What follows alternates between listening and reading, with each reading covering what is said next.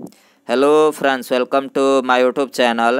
दोस्तों, इस वीडियो के अंदर अभी हम लोग इंडियन पॉलिटी यानी भारतीय राजनीति से संबंधित 30 ऐसे महत्वपूर्ण प्रश्न देखने वाले हैं जो कि आपके आने वाले एग्जाम से railway NTPC, group D, SSC, police exam और सभी प्रतियोगिता परीक्षा के लिए काफ़ी महत्वपूर्ण है।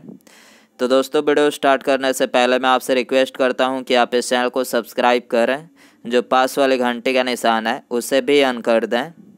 तो चलिए शुरू करते हैं। यहाँ पर हमारा पहला क्वेश्चन है, भाषा के आधार पर राज्यों का पुनर्गठन निम्नलिखित में से किस वर्ष किया गया था।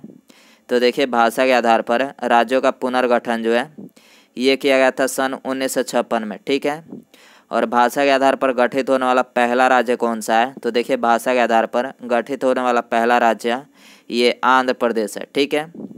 अगला क्वेश्चन देखिए, क्वेश्चन नंबर 2 है, मूल संविधान में राज्यों को निम्नलिखित में से कितने वर्गों में रखा गया था। तो देखिए, मूल संविधान में राज्यों को ये 4 वर्गों में रखा गया था। ठीक है। तो इसका राइट आंसर ऑप्शन डी हो जाएगा। नेक्स्ट क्वेश्चन देखिए, क्वेश्चन नंबर 3 है, निम्नलिखित में से किस संविधान संशोधन के अंतर्गत सिक्किम को भारत का 22वां राज्य बनाया गया था। तो देखिए, सिक्किम को भारत का 22वां राज्य ये बनाया गया था 36वां संविधान संशोधन 1976 के अंतर्गत। ठीक है। तो इसका राइट आंसर ऑप्शन बी हो जाएगा। नेक्स्ट क्वेश्चन देखिए, यहाँ पर हमारा चौथा नंबर क्वेश्चन है, भारतीय संविधान के किस भाग में नीति निर्देशक तत्वों का उल्लेख किया गया है।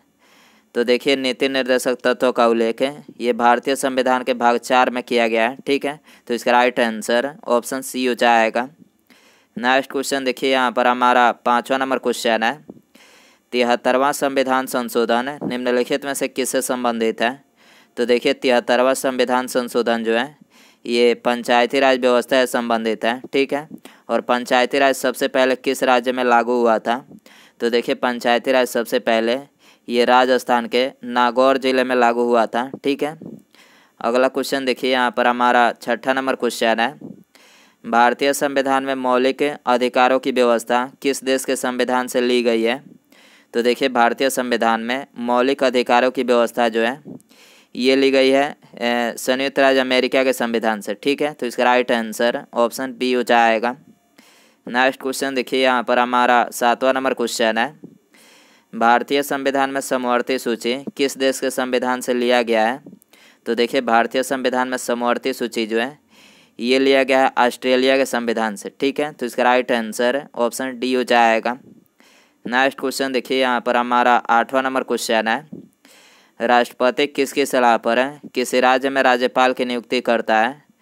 तो देखिए, किसी राज्य में राज्यपाल की नियुक्ति जो है ये राष्ट्रपति प्रधानमंत्री की सलाह पर करता है। ठीक है। तो इसका राइट आंसर ऑप्शन सी हो जाएगा। और यदि एग्जाम में पूछा जाए कि राज्यपाल अपना त्यागपत्र किसे प्रस्तुत करता है। तो देखिए, राज्यपाल अपना त्यागपत्र ये राष्ट्रपति को प्रस्तुत करता है। ठीक है।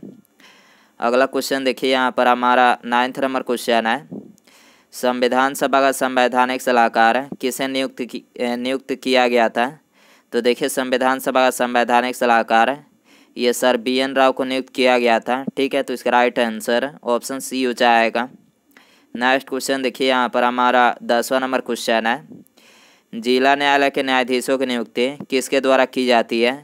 तो देखिए, जिला न्यायालय के न्यायाधीशों की नियुक्ति जो है ये राज्यपाल के द्वारा राज्य के उच्च न्यायालय के परामर्श पर की जाती है। ठीक है। तो इसका राइट आंसर ऑप्शन ए हो जाएगा।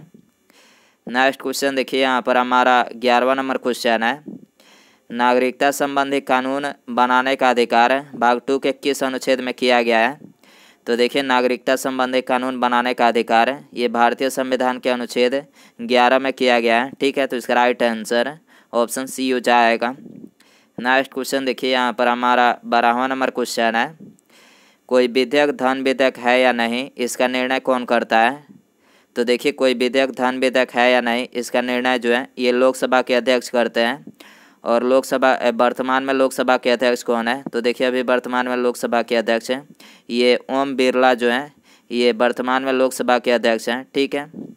अगला क्वेश्चन देखिए, यहाँ पर हमारा 13वां नंबर क्वेश्चन है, भारतीय संविधान में शामिल इकहरी नागरिकता किस देश के संविधान से ली गई है।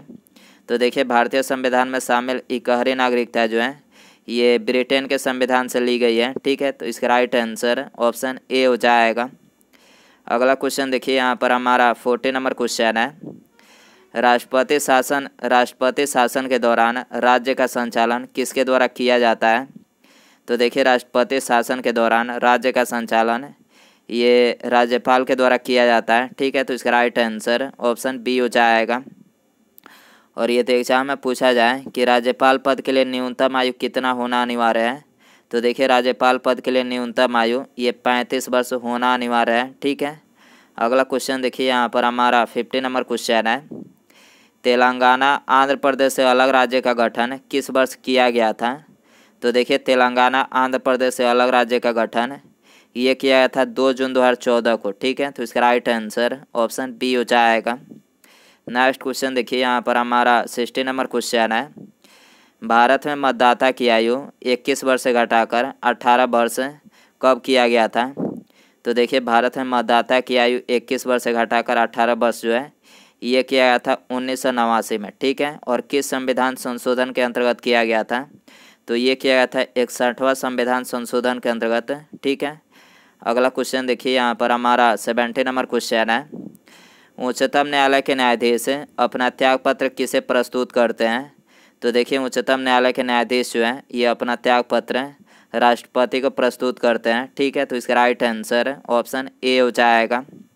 अगला क्वेश्चन है, भारत में पंचायती राज सबसे पहले कहाँ पर लागू हुआ था?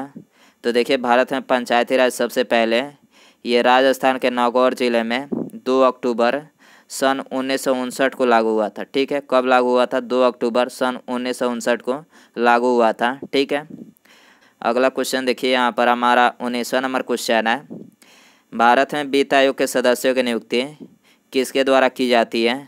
तो देखिए, भारत में वित्त आयोग के सदस्यों की नियुक्ति जो है ये की जाती है राष्ट्रपति के द्वारा। ठीक है, तो इसका राइट आंसर ऑप्शन बी हो जाएगा।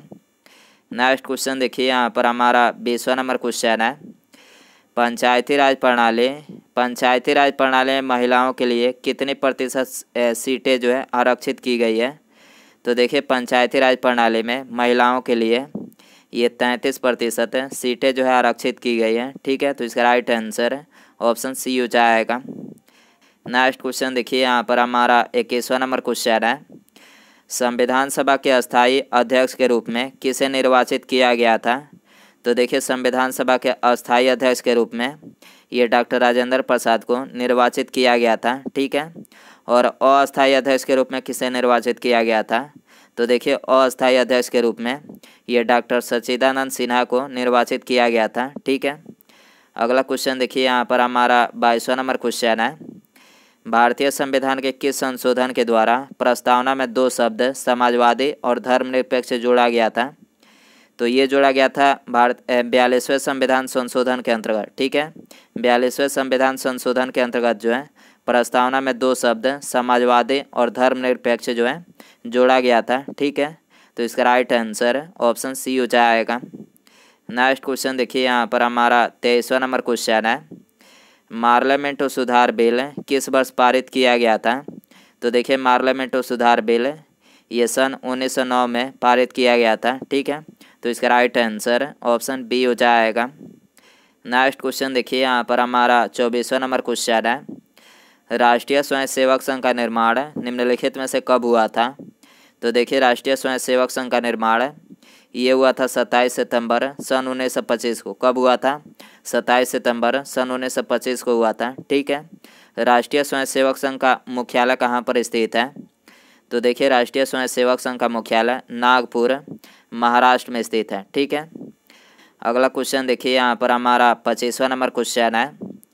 भारतीय संविधान के किस भाग में मूल अधिकार का उल्लेख किया गया है?